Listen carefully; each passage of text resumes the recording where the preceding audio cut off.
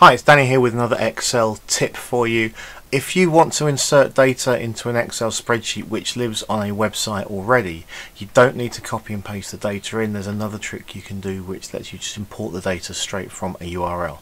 Let me show you how to do it. So here is an example web page. I found a Wikipedia page which has the medal data about halfway down. Here we go, and I want to put that medal data into an Excel spreadsheet to do some number crunching on the scores, total medals and so on. So what I'm going to do is I'm going to copy that URL for the table just there. I'm going to copy that in. I'm going to switch back to Excel.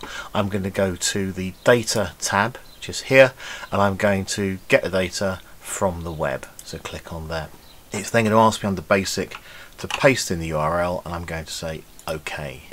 It's then going to analyze the web page, and then here will show me what it thinks of the various different tables, and it'll give me a preview over here. So if I click on medal table, it'll show me that table. That's what I want. I'm then going to click on load, and there's my data. I've got the data already pasted into a nice Excel spreadsheet. The entire table is there. I can then use that data and crunch it, produce graphs from it, and so on. So if you have a web page which has a data table in there, just insert the data via URL. You don't just copy and paste, and it's nice and quick. Hope you found that useful. I'll be back with some more Excel tips pretty soon. Thanks for your time. See you again. Cheers, bye.